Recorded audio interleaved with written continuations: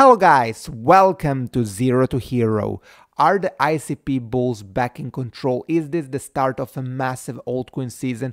In this video, I'm going to go through all the relevant data, charts, metrics and indicators. Especially, we are going to focus on the social risk, macro, ecosystem and much more to understand, is this a repeat from 2023 when ICP in October went from 3 to $21? Is a 7x still on the cards? So let's check all the relevant data, let's discuss and let's dig deep into the rabbit hole.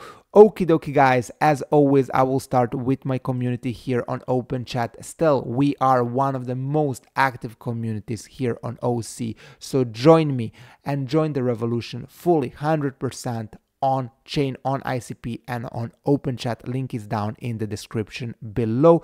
Also, I will have a lot of very exciting news related to my e-store. However, let's very quickly go through the relevant news that I have reported yesterday and posted here on X. So ICP is constantly in the top 20 crypto projects in terms of core developers. As you may see here, a third place currently for ICP. Some people have noted that ICP should be higher than Cosmos here. It's perfectly fine. ICP is still one of the top cryptocurrencies in that regard, so all good. Now, yesterday I also posted a video regarding that the Definity Foundation is restaking tokens, which is obviously very positive. Their expenses are dropping, revenue is increasing, and overall they're very well funded, not only for the next 6 months or a year, but for many years to come down the line. So very positive indeed as well. Yesterday I did compare ICP to Solana, and I will record many more comparison videos with other projects, and I will show you which projects very soon. However, if we just take a look, and if you missed the video, at this screen we can really see the difference, day and night difference in capabilities, metrics, if we compare ICP to Solana. So very good to see as well. One more news, Swiss Quote is now offering ICP. So Quote,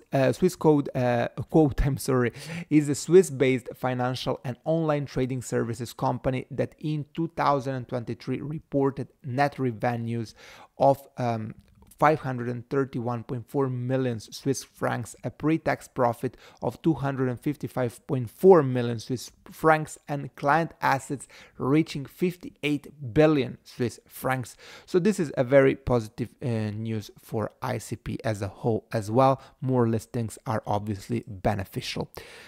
Also, developer report I also showed you here yesterday on X, that in terms of single chain developers, ICP is still one of the top developed project in the crypto space, as you may see in the last 3 years, or rather from Q1 2020, when ICP, by the way, wasn't even launched. So basically from May of 2021 to Q4 of 2023, ICP has experienced a 1750% growth in developer activity, which is extremely positive. And you can tell me, hey, but they didn't have so many developers in the start. Well, look at these numbers. This is already the top of the spec, from 500 to 2000 developers. So very good indeed. Now, next comparison video, let me know what you want me to record here. I have various options, as you may see. For now, most of the people are leaning towards SUI. However, if you want Bitensor Tau, Near Protocol, Cardano, or maybe some other project like I don't know, some AI coin or token or whatever, just let me know here on X in the comment section on YouTube, and I will take this in consideration. Now let's quickly move on to the other most related news. So the dapping sector has been showing continuously accelerating social interest over the last month. Let's see how ICP is doing in that regard. Very good. a lot of mentions for ICP. However, Bitensor Tau is still on first place here. So if you wish me to compare Bitensor to ICP, just let me know. Now let's move on. A top real-world assets projects by social activity. ICP is still one of the top projects here. AVAX, Chainlink, as you may see, still on top. However, ICP is also one of the top projects, so also very, very good to see. Let's move on to something else. So 9 new node machines have been added to Internet Computer subnets in the past month. This is absolutely positive for ICP as a whole.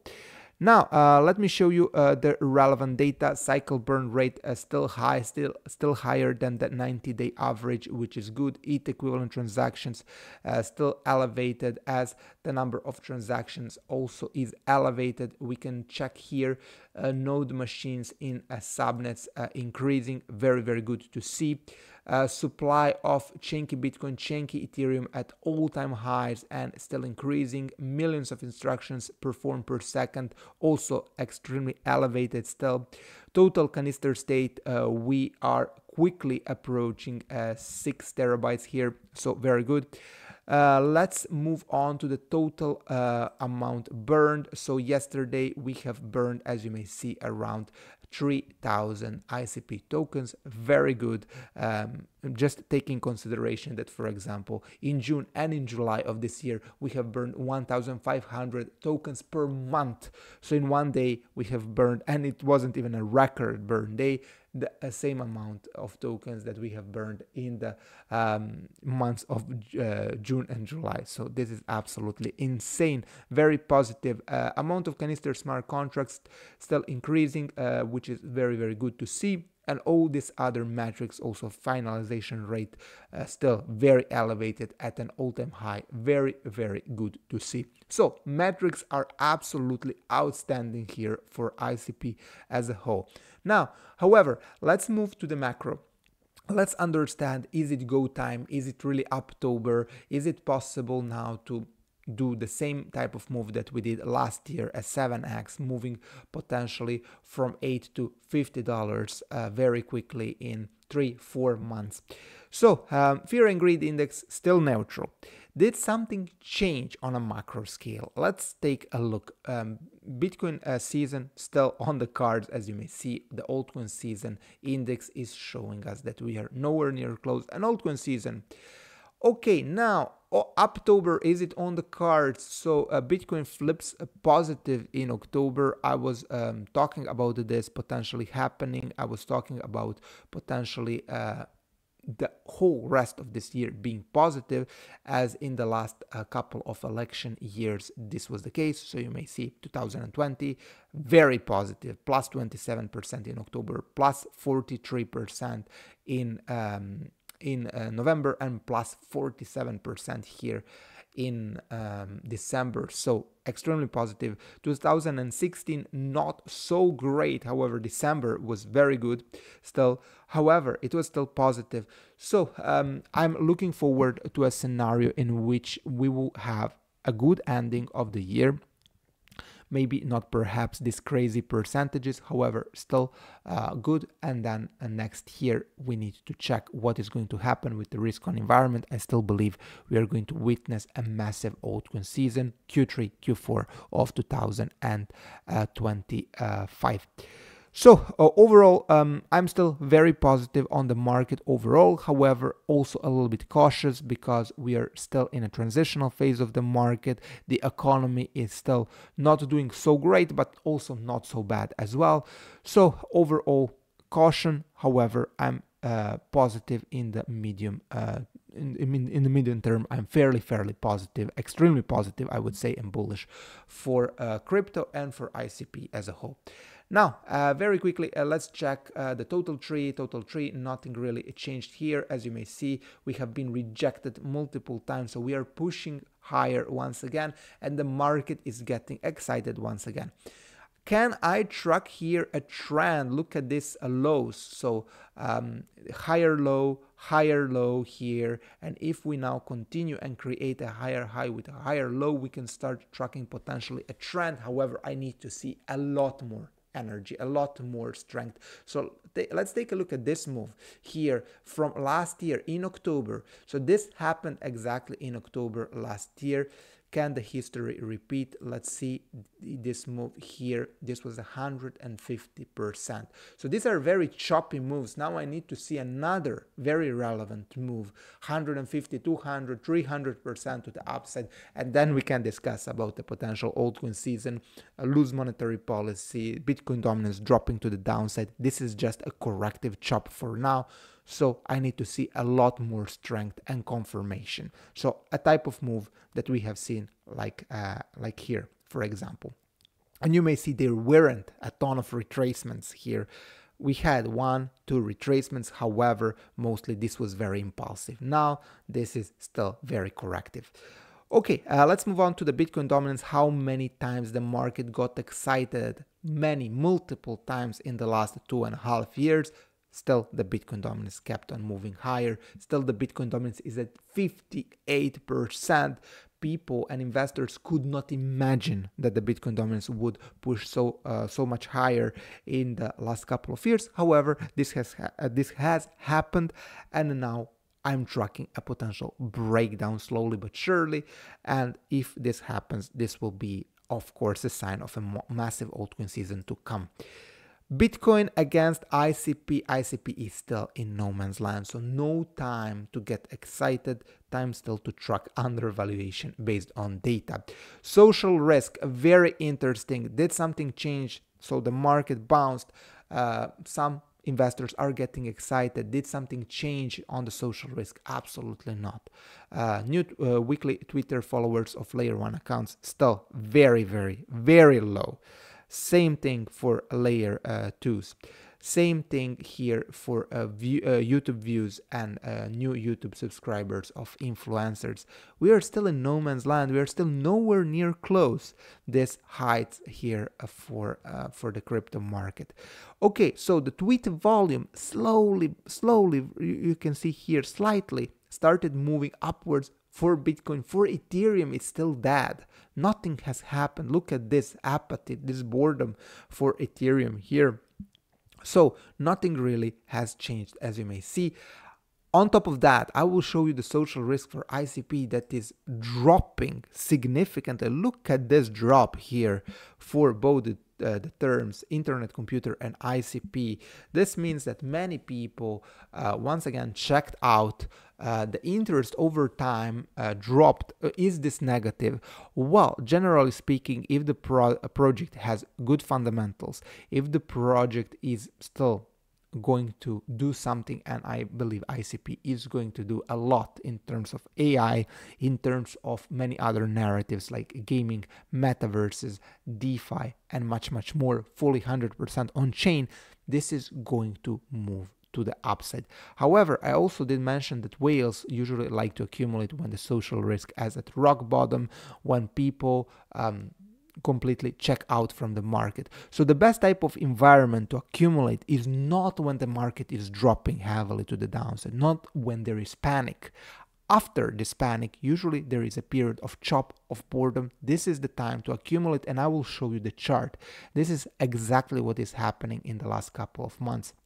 Before doing that, still all these metrics extremely positive. Look at this wall of green for ICP, fees annualized, fees, revenue, and so on and so forth. Very positive indeed. Okay, let's move on to something else here. Also a revenue profile. ICP still in top 5 layer ones in terms of revenue in the last 30 days, which is extremely positive. This is something we could not imagine a couple of months ago when ICP was in no man's land. Now, very quickly before showing you the chart, so ICP currently doing fairly well on a daily basis. However, nothing to get excited about. Most of the ecosystem is green. There is some red as well, so we can check the bubbles here. Mostly green, few projects that are red. However, once again, nothing big changed, nothing big happened. Now, very important, and I will show you my accumulation zones levels. Are the bulls back in control? Absolutely not. The reality of the thing is that we moved from $3 to $21. After that, we dropped here. We had a correction. A, B, C completed the correction here, I believe, on the 5th of July. And after that, we are in this accumulation zone, in this chop. So I did mention here that since the month of July, since we dropped here down, I did increase exponentially my DCA amount, just simply because I was never as bullish on ICP, and I believe this project will do well in the long term. I believe and I'm playing the passive income game here for ICP.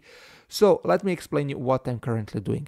So this is the most relevant level for ICP that I'm tracking. Around $6.75 is the last 786 Fibonacci retracement level.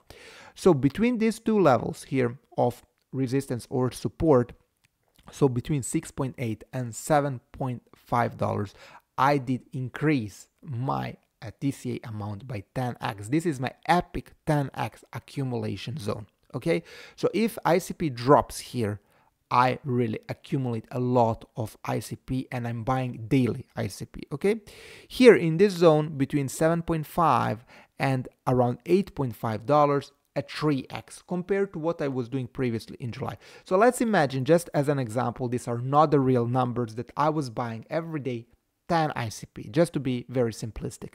So in July, then after that, here I increased to 100 ICP every day. Then here, if the price goes up a little bit, it's 30 ICP every day. Then if the price goes up even more, as it is now, between 8.5 and let's say $10 is a 2x, so 20 ICP, and up to $12. So from $10 to $12 is a 1x, so 10 ICP per day. This is how I'm playing this game at the moment in this chop. However, nothing really happened, as I did mention. What are the key levels to track here? $6.75, and the next Fibonacci retracement level is around $10. The 618, extremely relevant. We were rejected twice from this level, so this is the level that I'm tracking now, and another epic resistance level around $12. So ICP really needs to be able to push through all these levels, and only if ICP can break $12 and not drop straight away and not be rejected straight away, but start creating some support over there, I will flip and I will become extremely bullish in the short term, as I was bullish last year, as I was bullish last time around. So what are my targets to the upside? So this structure still looks corrective. This doesn't look impulsive to me, so I'm still very cautious, and I'm still focused on accumulating as long as I can. If I start seeing some extreme move to the upside to $12 or even higher, then I can start flipping bullish, and I can keep on tracking my targets to the upside. Minimum target for the third wave is around $35. So yesterday people asked me, hey, will you be selling your ICP in the altcoin season, in the bull market, and so on and so forth? Of course I will. However, 70% of my ICP is locked, is staked. 40% of that ICP is locked for 8 years. And obviously I'm trying to play, as I mentioned, the game of passive income for the future. However, 30% of my bag is currently not locked, it's liquid, and I will start selling these tokens at much higher price valuations. $35 is a potential target for me in that regard. I will update my exit strategy when ICP will start doing better. Of course, now no point to do that, and I will show you I changed quite a lot my exit strategy. I wasn't bullish enough before, I'm much more bullish, so I changed a little bit my exit points. However, I'm still focused on higher in the medium to long term here. However, still, as I mentioned, extremely cautious and not flying with my head in weird places, still with both feet firmly on the ground and tracking undervaluation based on data. Overall, guys, as always, if you like the content, smash the like button, subscribe to the channel, check my community on Open Chat, on X as well, and stay tuned for the e-store. It will be massive. I'm really working hard 12 hours a day to deliver in time, so I'm very excited about that. If you have any questions, let me know down below. If you want me to compare ICP to some project, let me know down below. I will add this project to my list and I will try to compare as many as I can so we can understand the difference in capabilities between ICP and these all others, AI tokens or blockchains, and so on and so forth. Overall, guys, I wish you a very good day and I will see you in the next one. Bye bye.